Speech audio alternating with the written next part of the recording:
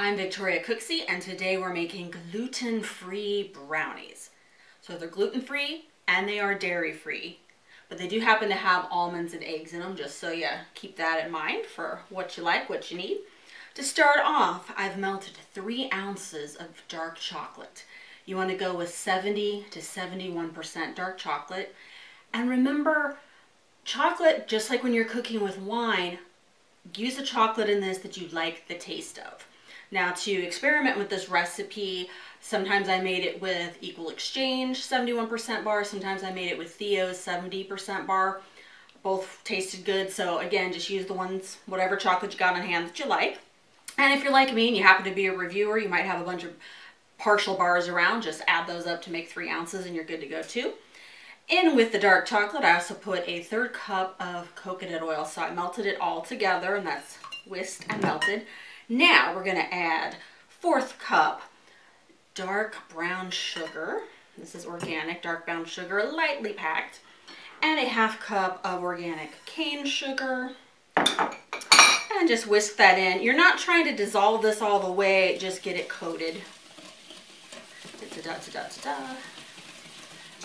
Once that's in, then you're going to go with 3 eggs. So by this point, the chocolate should be cool enough to put the eggs in because you stirred the sugar in. But if not, give it a minute or two. Then add your eggs.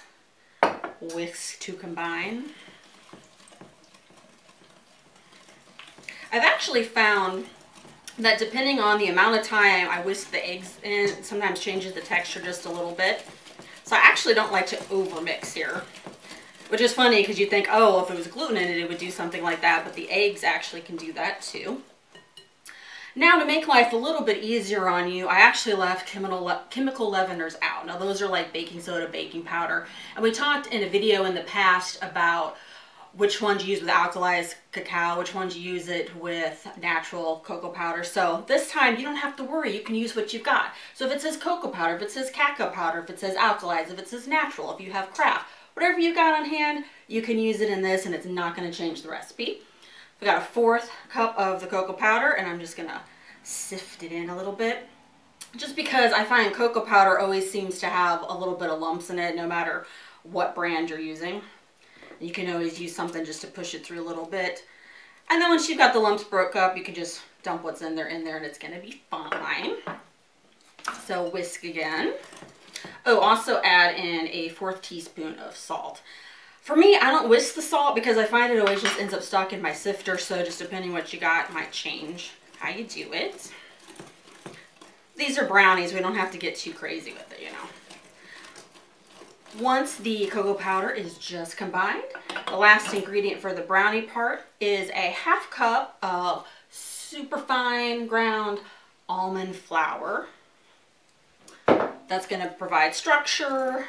It's going to also, that along with the eggs keeps the coconut oil from separating out. And again, just whisk to combine. Just kind of go around the edge, make sure you've got everything in there. Just going to take an extra second to make sure it's good. Oh, by the way, while you're doing this, have your oven preheated to 350 degrees. All right, next we've got 8x8 brownie pan lined with parchment paper. So I put a little coconut oil very lightly in there so that it would hold the parchment paper in place. I also like to cut the edges and overlap them, and that just helps it stay in there a little better too. If you ever want a video on how to do just that, let me know. Okay, now the batter goes in. Now, if you only happen to have 2 eggs on hand, you could actually do this with just 2 eggs. Makes them slightly flatter and just changes the texture a bit, but in a pinch, it's going to work. But I like how it tastes with the 3 eggs. It's funny, these were actually originally going to be a cupcake recipe, and as I was working on it, I was like, this recipe wants to be brownies, so brownies it's going to be. And sometimes you have to just go with that when you're doing a creative project. Just what is it telling you to do, listen to it. Take your spatula and just push it into the edges. Normally I would take just an extra second or 2 for that, but since we're filming, I'm not going to spend all your time with the spatula here. You can also do just a little shake just to even it out. Because I find however you spread brownie batter, sometimes it can keep those lines. Because this one is a thicker batter, so just do that a bit. It's going to flatten it out. Now you can leave it just like that, and that's okay. What I'm going to do a little half and half here today, and by that I mean I'm going to take some cacao nibs and sprinkle over half of these.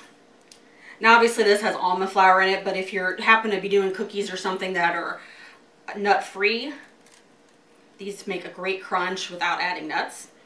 So definitely cocoa nibs are so versatile to have around. We can also talk about that another day if you want.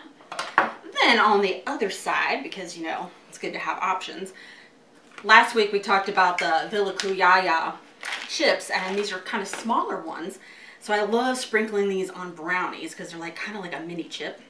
These are at 80% cacao from Ecuador, that is. So just sprinkle these all over. And you know, don't like overcrowd it, but definitely make sure there's enough so every bite has some. Okay, so we've got this ready to go. Now I'm going to put it in the oven for 23 minutes. My oven, 23 minutes is the exact amount. Your oven, maybe you're going to have to mess around with it a little bit, but you know, we'll see. See what you think. This is going to be, if you put a knife in, it's going to come out clean, but it's still going to stay moist. When I take these out of the oven, I like to just let them set in the pan 2 to 3 minutes. Kind of sets up the structure a little bit so that when I lift these out to a cooling rack, they don't like crease or break up. Okay, so these are ready. And then, by the magic of 4:30 a.m., I happen to have made a set already, even though that way we don't have to wait, because who wants to wait? I'll do a photo close-up of these too so you can see what they look like. I cut these into 9 pieces, but you can do whatever you like. If you're not having them today, just store them in an airtight container for 3 to 4 days and they'll stay good. Now the question is, in the comments below, how do you like your brownies? Gluten-free? Do you like them with flour instead? Are you going to go with nibs? Are you going to go with chocolate chips on top? What kind of chocolate are you using in the batter? Do let me know, because I'm always curious. And be sure to follow me on Instagram, and if you need exact measurements for anything, I'll put that in the area below the video as well, so you don't even have to worry. Thanks for watching, and I have a lot of brownies to go eat, so if you'll excuse me. Bye-bye.